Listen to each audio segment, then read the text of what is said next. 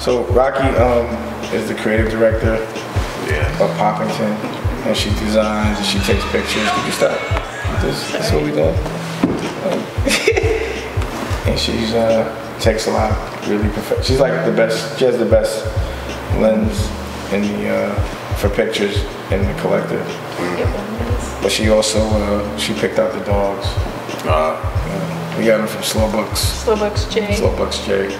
Wow. Big shout out. We got one and then just turned into, we'll probably know more. Cookie and Gov.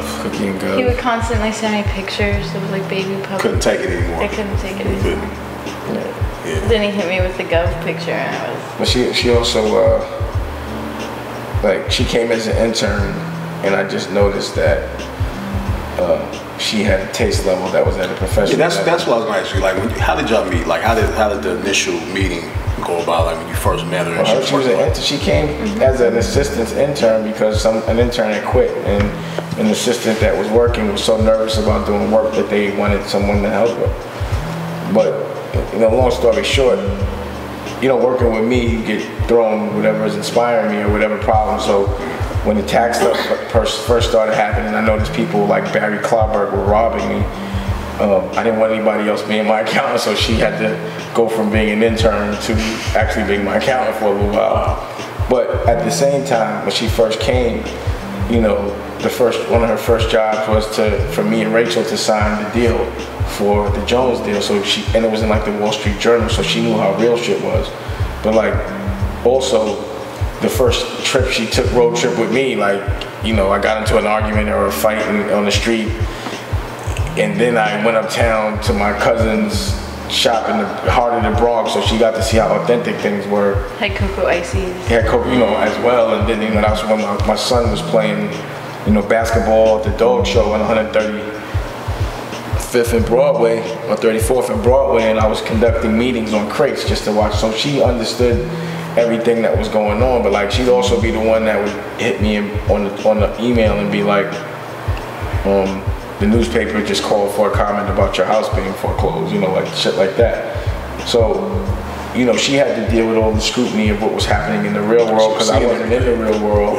But she also was giving every challenge I gave her, because also then like when I started to need, because initially when she came, I was doing, I was trying to sell cars. I was making cars with Malcolm Bricklin. An electric car. It was like the Fisker and it was the Bricklin. And it was the Tesla 1.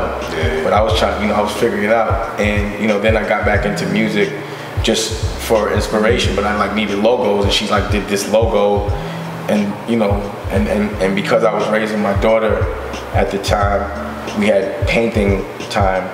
And then she like painted some professional shit. Like we always painting. We were like, and then I looked at her painting, like, what the hell is, Right. So all of a sudden, like, I knew she had skills at a creative level, but at a professional creative level. Right.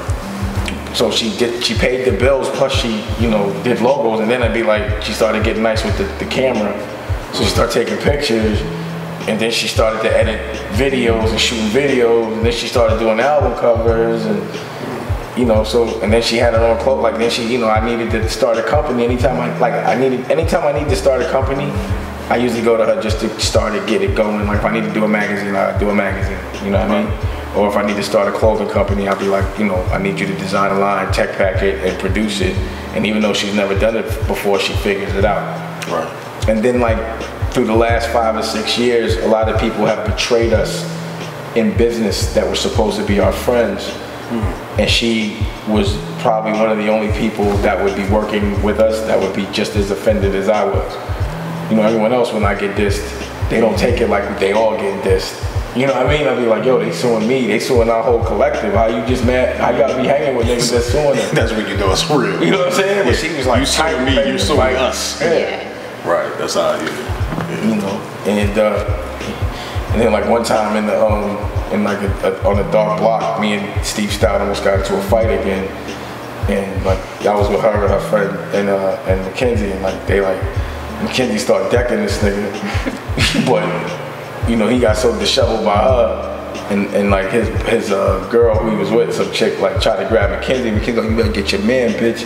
So in the minute of that, he tried to come at me again, and she jumped in front. This nigga threw her on the floor and all that. So you know he had to. I had to tickle him. He got sued. You lost it though, low key. I'm saying mentally you lost it. Nah, I was like, don't move, because I couldn't believe he was touching women. That shit was stupid to me. So I was just like sue him. Because he sued Puff. So I was like, sue him. So you know I had illegal. So we just, you know, he had to pay 10 grand. It was like either he gonna have to pay 10 grand or pay some money, or as a man, I'm gonna probably need a fair one. So he paid the money. Yep. I don't think he'll ever talk about it. But yeah, you know what I'm saying? Like I can talk about it but yeah, so my point is like, she jumped in front of me. She didn't know him, you know, he's a dumbass, but you know what I mean? Like, she didn't know what he was had the ability to do. So it was innate for them to protect me. So I'm not really used to people trying to help me or feel a way when I'm, you know what I mean? I'm usually protecting other people. Right. So to see like, and then to be a woman is like, so then we got close. She don't panic when the pressure's on. No, she don't panic. That's one thing she don't do. She's been around the world with me. Yeah, that's the worst. She put me on to the Black Keys. You know what I'm saying? Like a lot of the white people shit I know. She's Spanish, but she knows white people. She thought she was white till she got here, because she was raised around white people, but she really Spanish. So she put me on to all the cool white shit. You know what I mean? So, you know, I'm not the cool nigga I am just because I know everything. It's because of the people that are around me, and she's one of those people. And she looks good. So. But in the beginning, when you felt kind of funny about like the transparency, because everything was transparent to her, like this. Nah, I love that. That was actually a different business model. See what happened when she first started working for me. Damon's always transparent though. Yeah, you know me. I'm out. But when she first started working for me, I said I'm gonna change my business model completely. Right. I said, because I started to raise Tallulah, so I was like, it's gonna be about love and just spoiling women. Right. And she just caught that lick. And that's because of that, you know, because honestly, my daughters, you know. She was always spoiled. Yeah, you was spoiling. I spoil everybody. I like these. I like our puppies, man. You know what I'm saying? But I guess it's therapeutic. But on a business level, you know, my thing was to get around people that inspired me and to make their dreams come true. So if she saw like an artist like Black Keys she liked, so I'll make their dreams. I'll work with them.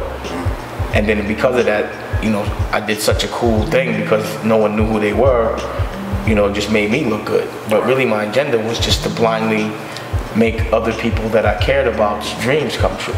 You know what I mean? And that's the trick. It's the more you can care about other people, the more you get back. You know, artists and people usually just start caring about themselves, especially when they start getting famous. It's funny you said that, because today I read a comment, somebody said, that's not the truth. They said it's not true that if you help people, you will be helped, or you get the returns on your help, the help you give, or the love you give. It's probably not the return that you think. Right. It may not be from that but person. It should be like the feeling that you get. Like I know, like the one thing that I know about any woman that's mad at me, that has children by me, I don't really care how mad they are. If they keep my children right, they're not gonna take the pleasure of me being a gentleman away. Yeah. I feel good when I'm a man. Right. It makes me feel good.